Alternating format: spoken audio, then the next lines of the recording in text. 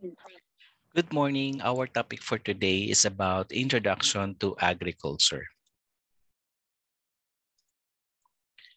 What is agriculture? So agriculture is derived from two Latin words, ager and culture, which means ager is a field and culture is cultivation. So if you combine ager plus culture, it means that a cultivation of field, soil, or land.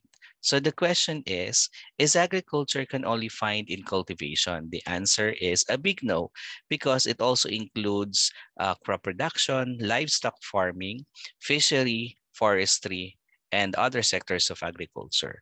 So the cultivation and production of crops and plants, raising of livestock animals for economic purposes and for human needs. So that is agriculture. It can also be defined as the science and art of farming, including the work of cultivating the soil, producing crops, planting forests, plants and trees, raising livestock, and rearing of fishes. So agriculture has three main spheres. So we have the geoponic, hydroponic, and the aeroponic. So let's discuss one by one. Geoponic. So geoponic is the farming practice referred to growing plants in a normal soil. Hydroponic is the type of horticultural and a subset of hydroculture, which involves growing plant, usually crops, without soil by using mineral nutrient solution in an aqueous solvent. While aeroponic is the process of growing plants in an air or mist environment without the use of soil or an aggregate medium, and aeroponics is conducted without a growing medium. So it is sometimes considered is a type of hydroponics, since water is used in aeroponics to transmit nutrients. We will also discuss the different branches of agriculture. So we have a lot of branches of agriculture, but I just listed the common branches of agriculture, namely agronomy, horticulture, agricultural engineering, agricultural economics, animal science, forestry, and fisheries, or what we call aquaculture. So let's start with agronomy. So when you say agronomy, this is the application of science and technology from the fields of biology, chemistry, economics, ecology, soil science, water science, pest management, and genetics to the improvement and management of the major food crops of the world. When you say horticulture, this is a branch of plant agriculture dealing with garden crops, generally fruits, vegetables, and ornamental plants. Horticulture is divided into the cultivation of plants for food, which is pomology and olericulture, and plants for ornament, which is floriculture and landscape horticulture. Next, we have agricultural engineering. So this is also known as agricultural and biosystems engineering.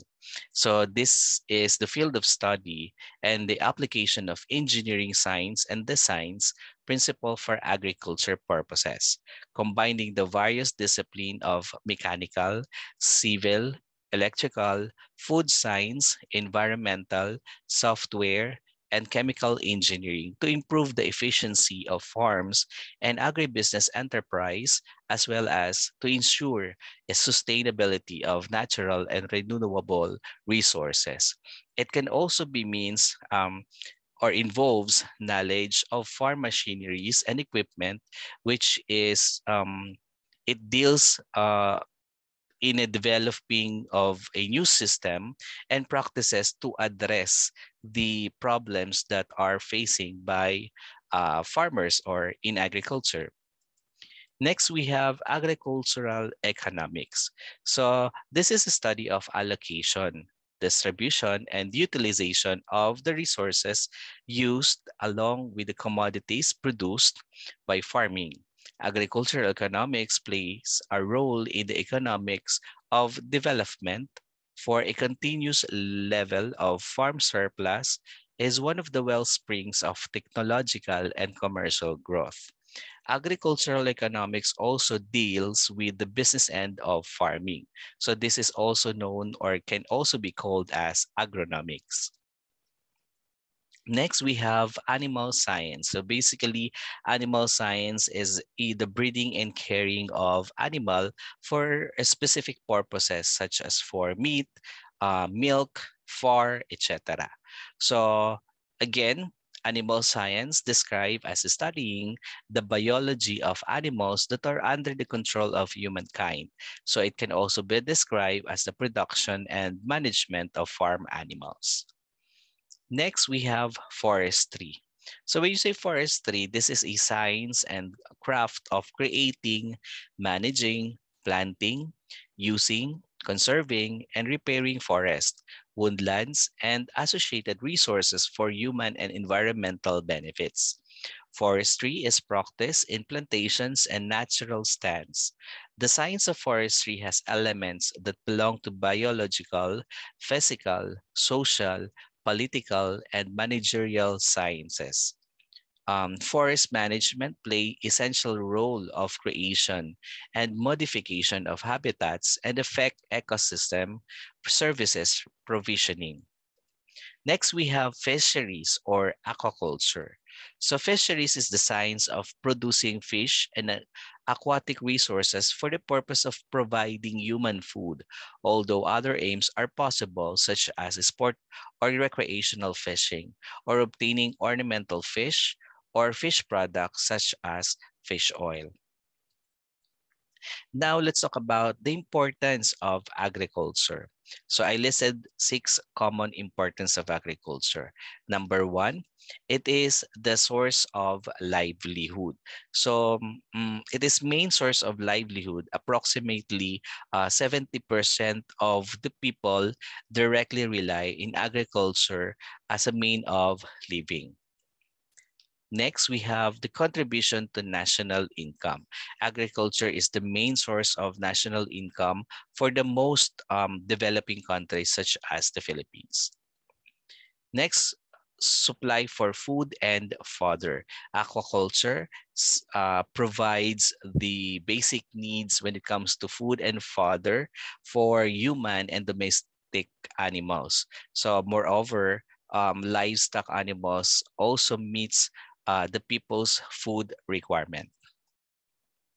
Next, we have a source of raw materials. So agriculture is the main source of raw materials for big industries. So they used some of the agricultural products such as rice, cotton for fabric, sugar, tobacco, as well as oils.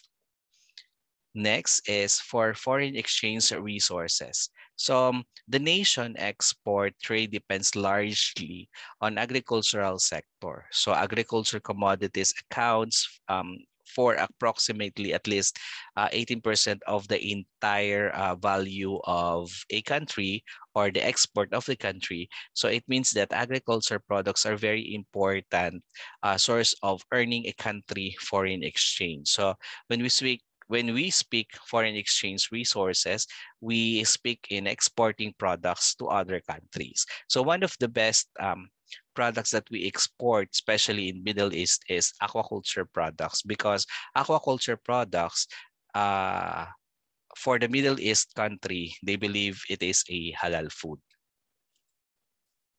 Next, we have great employment opportunities. So agriculture provides more employment opportunities to the labor force that reduce the high rate of unemployment caused by the fast rate of increasing population. And of course, especially nowadays during pandemic, agriculture helps also in dealing or giving employment opportunities to other um, people that affects the pandemic. So that's the end of our lesson for today. So after this discussion, you will be notified by the pre-test or diagnostic test. So again, pre-test or pre-assessment test is a test taken by students before a unit exam or before the new unit to find out what the students need more instruction on and what they may know or already know. So pre-assessment is a way to give teachers time within the classroom when teaching new material. So that is from Wikipedia.